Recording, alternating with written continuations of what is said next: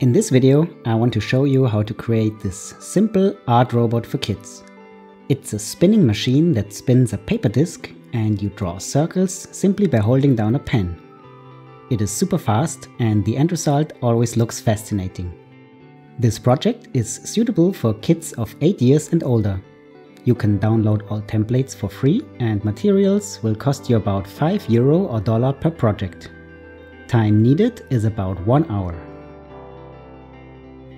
The art robot's paper circuit consists of 2 tracks of conductive tape connecting the batteries to the wires of the motor. On top of the motor is a disc that will hold the paper disc later. One track has a small gap in it and you can bridge it by pressing down the switch. You will need my free template, a solar motor, conductive tape, 2 button cells, a binder clip, hot glue, markers and some craft supplies. First, cut out the template. You can leave the small circles like that. Glue them to cardboard and cut out the discs. Then stack them on the table and poke a hole through the middle using a toothpick or a nail. Put both discs on the motor's shaft and make sure everything is aligned evenly. Take one off and put a big drop of hot glue on the motor's shaft. Put the other disc back on and press them together while making sure they sit straight on the shaft and do not touch the motor itself. It's perfect if you can see about 1 mm of the motor's shaft on the other side. Now for the paper circuit. Trace the tracks in the template using conductive tape. You don't have to be too precise.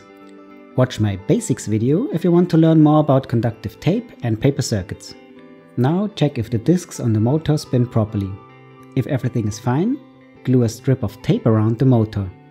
Cut the overlapping part every few millimeters and bend the strips outward. Now glue the motor to the middle of the circuit. Tape down the wires to the circuit and tape the end of the wires to the end of the tracks using conductive tape. Press down firmly where the wires are connected to the conductive tape, because sometimes this will be a loose connection. To make sure this connection works, you can strip more of the wire's insulation before giving the motors to kids. To make sure the paper disc is centered, you can poke a hole through the middle.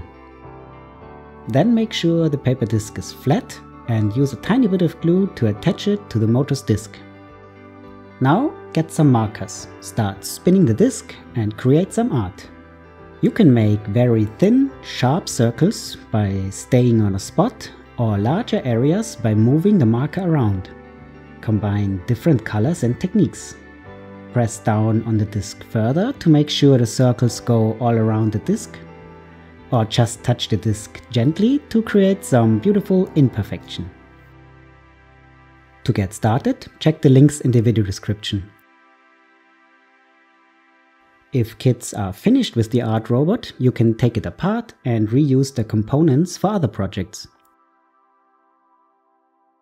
You will also find a list of electronics I use. Getting these will prepare you for all my projects, also future ones. Thanks for watching and see you next time.